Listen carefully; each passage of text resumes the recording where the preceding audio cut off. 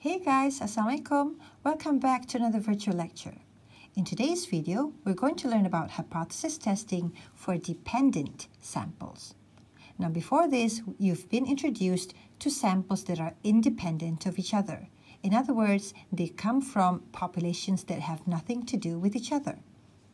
However, sometimes there are situations where observations drawn in one sample may have something in common or something to do with observations drawn in the second sample. Okay, so this is known as a dependent sample. In other words, the samples are paired or related in some manner. So how can we differentiate between dependent and independent samples? There are several ways, but these are the most popular ways to find out. First of all, samples are dependent if they involve a before and after situation. For instance, if you wanted to measure the effectiveness of a new program or a new diet, we may want to measure the weights of the participants at the start of the program and later at the end of the program. So as you can see, the participants are still the same people, only their weights are shown in two different observations. Secondly, samples are also dependent if they involve matching or pairing observations. For instance, if we wanted to buy a car, we may want to look at the same car model at two or more different dealerships and compare the prices. As always, our hypothesis tests follow the same 6 steps. To recall, the first step is to write the hypothesis. The second step is to determine the level of significance, or alpha. The third step is to calculate the test statistic. The fourth step is to write down the decision rule. And step 5 is to make a decision, either to reject or do not reject the null hypothesis. And finally, step 6 is to come up with a conclusion.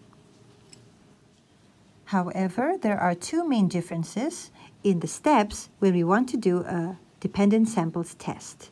One is in writing the hypothesis, and secondly, in calculating the test statistic. Let's look at both of these in turn. First of all, when we want to write the hypothesis, we need to create a new variable, d. This is because for a dependent samples test, we are more concerned with the distribution of the differences between the two observations. Let me give you an example. Say we want to measure the effectiveness of a particular diet program.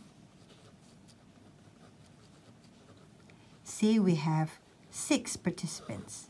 Participant A, B, C, D, E, and F. Now, before they all undergo this diet program, we will need to measure their weights, right? So these are a distribution or list of their weights before the program. XA, XB, XC, XD, XE, and XF. So again, these are all random variables, okay? The weights before the diet program. And then all of these participants will go through the program for a few months. Later, at the end of the program, their weights will be measured again. After. So this is XA hat, let's say. XB hat, XC hat, XD hat, XE hat, and XF hat. Okay, so as you can see, guys, these participants are the same people. However, we've got 2 separate observations for each of them. Okay, so this is how you visualize a dependent sample. Okay, I repeat, they're from the same, or they originate from the same people or same objects. However, you can see here we've got 2 separate observations. Okay, so this is what it means by dependent samples. You can see we've got 2 samples here, sample 1 and sample 2, but they are related in some manner in that they both belong to the same people. So how can we conduct a test for dependent samples? Now you need to understand our main concern are not the before and after observations. Our main concern is the difference between these 2 observations. Okay, so maybe it's XA minus XA hat, XB minus XB hat, XC minus XC hat, XD minus XD hat, XE minus XE hat, and XF minus XF hat. Okay, so basically we're going to find the difference. This is the difference for the person A, the difference for the person B, the difference for person C, the difference for the person D, the difference for person E, and the difference for person F. As you can see here, we have a distribution of the sample difference. Okay, so this is basically what we're going to look at. Now, since this is our new random variable, as always, from a random variable, we'll be able to find the average and dispersion, right? So imagine if we add all of these differences together, what can we have? We can have the average difference, right? Let's say we add all of these differences, divide it with the number of participants, we'll be able to get something called the D bar. Okay, so this is basically the sample difference. We can also find the dispersion or standard deviation. Okay, how can we find the difference? Each and every one of these differences for the individual person, D minus the mean difference, square them and add all of their squared difference and divide by the degrees of freedom, n minus 1.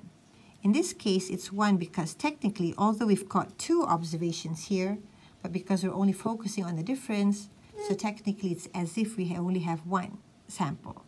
Okay, and we square root all of it. Now let's take a look at this example and try to write our hypothesis as well as calculate the test statistic. Step 1. How can we write the hypothesis? Since our main focus is not these 2 observations separately, but rather the difference, okay, so for our hypothesis, we are focusing on the average of the differences. Okay, so this is the null, and this is the alternate. Remember, the hypothesis is always for the population, so we're focused on the mean or population mean of the difference, okay? Right, so now as always, we always assume for the null hypothesis there is no difference, okay? So when there's no difference, it means it is equals to 0. No difference. It's as if we were to minus these for each of the participants, there is no difference. That means, in other words, we're saying that the diet program isn't that effective. Okay? 0. Alternatively, we can say that there is a difference. Okay? Why do we put not equals to? Because if it's not equals to 0, there's a figure. Any figure means there is a difference. Okay? It might indicate effectiveness of the program. So this is how we write the hypothesis for a dependent sample test. Now, step 2 is to calculate the test statistic. So the first thing we need to do to calculate the test statistic is to find these 2 fellas. So number 1, you need to calculate the sample difference. Okay. Secondly, you need to calculate the sample standard deviation of the difference. Now, once we have these 2 in place, we can calculate the test statistic by using the t distribution. Okay. So how is it? D bar, which is this one, over the standard deviation of the difference over the square root of the sample size. Now let's try to do this example to understand the concept of a dependent sample test better. The federal government recently granted funds for a special program designed to reduce crime in high crime areas. A study of the results of the program in 8 high crime areas yielded the following results. So as you can see here, these are the different areas which have crimes, and here's a list of the crimes before the program, and here are the list of crimes after the program. The question is, has there been a decrease in the number of crimes since the launch of the program? Use the 1% significance level. Okay, we need to understand something here. When we say there's a decrease or a fall in the number of crimes, isn't it logical for the numbers in the after to be smaller than the numbers at the before? Now, since we want to say that there's a decrease or a fall in the number of crimes, we can say that after, the numbers after is less than before, right? So just the purpose of illustration, let's just pick a number. Let's say before there are 6 crimes. So if the program is effective, therefore after would be lesser than 6. Let's just choose a number, 5. Okay? So 6 is greater than 5. Now, if we were to find the difference between these two figures, so let's take 5 and put it to the left-hand side. 6 minus 5, which is 1, would definitely be more than 0, right? So in other words, the difference here, the difference is more than 0. But this difference is only for one particular case. If we're talking about the population in general, we're going to say that the average difference is more than 0, or a positive difference, which makes sense because if there's a decrease or if there's a fall in the number of crimes, the program is effective, meaning that the average or the difference is positive. Your understanding is important when we want to write down the hypothesis, right? So as I mentioned to before, for a dependent sample test, we're focusing on the average of the difference. Okay, the difference or the average, the mean difference for the population is assumed to be 0. Okay, we always assume that there's no difference for the null hypothesis. But for the alternate, because we're talking about a decrease in the number of crimes, meaning that the average difference is positive.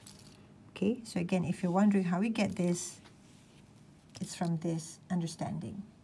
Okay, step 2. As usual, we're going to write our alpha, which is 1% at this point. Okay, and is this a one-tailed or a two-tailed test? Yes, it's a one-tailed test because the sign for the alternate hypothesis points to a particular direction. Now let's find out, or let's calculate our test statistic. Calculating the test statistic. And as I mentioned to you before, we need to do 2 things first. We need to, first of all, calculate the mean difference.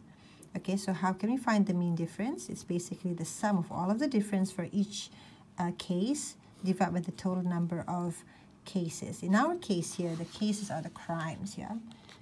Right. So you don't really need to come up with a new table. You can just use the existing table. So here's the D, or the difference. So you just find the difference. 14 minus 2, so you can get 12. 7 minus 7, 0. 4 minus 3, 1. 3 is 4. Okay, so what we need to do is we need to add up all of these values and divide it with the number of crime areas, which are 8. So we're going to get 29. And we divide by 8 because there are 8 crime areas. So the average is 3.625. Okay, once we have the mean difference, we want to find the standard deviation of the difference. Okay, standard deviation of the distribution of differences. Right, so each and every one of the difference minus the mean difference. Okay, square it and sum it together and divide by n minus 1. And square root it all because we want to find the standard deviation. So I let you work on that. Okay, here's the number. Okay, you can maybe freeze this frame and work on it.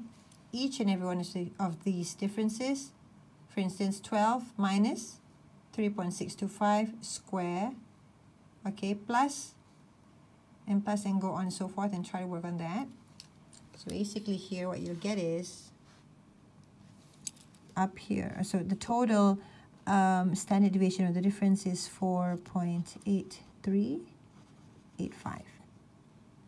Okay, and now finally we want to calculate the test statistic, which is T, which is to find the difference, d bar over standard deviation of the difference over the square root of the sample size. So here we're basically just going to plug in all these figures. 3.625 over 4.8385 over square root of 8. So you will get 2.12. Is step number 4, which is to establish or write down our rejection rule. What that means is it involves us to sketch the rejection area, right? Okay, so here, since we use T for the test statistic, our distribution is T. Here, the center here is always 0. Okay, so we know it's a one-tailed test, okay, from the sign of the alternate, and since it's pointing to a positive direction, so we know that the rejection area is a positive here. So this is where we reject the null, and here is our alpha, which is 1%. Remember, the entire alpha is here because it's a one-tailed test. And here is where we do not reject the null because these are all of the acceptance area, okay? So now the value here, the critical value, is the value that separates the acceptance area from the rejection area. So now you go and look at your t-table. Okay, first of all, we need to calculate what our degrees of freedom is. Degrees of freedom is the sample size minus 1. Our sample size in this question is 8 minus 1, so it's 7, yeah? Okay, so you look at your t-table, look at degrees of freedom 7, and look at one-tailed test 1%. Okay, so you will find that the critical value is 2.998. Okay, so now let's write down our rejection rule. Our rejection rule is reject the null hypothesis if our test statistic, or t, is greater than 2.998. Right. Finally, step 5 and 6. Okay, we want to make a decision and a conclusion. So we just compare our test statistic, which is 2.12. Where is it? Okay, here. We compare our 2.12 and see whether it falls in the acceptance or rejection area. 2.12 somewhere here, guys. Okay, you can, just label anywhere as long as it kind of makes sense. Okay, so you can see that since the test statistic lies where? In the acceptance area. What do?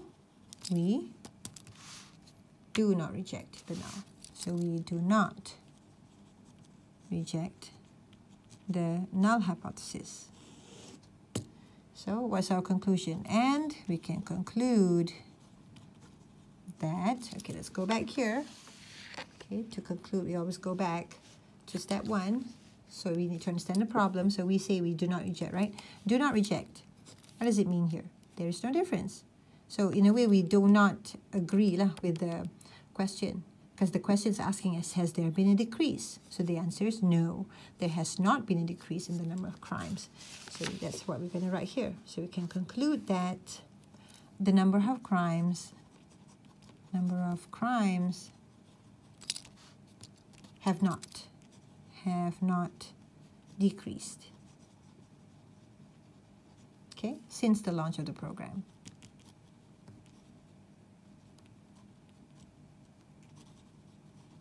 You may want to underline that, have not decreased. Okay?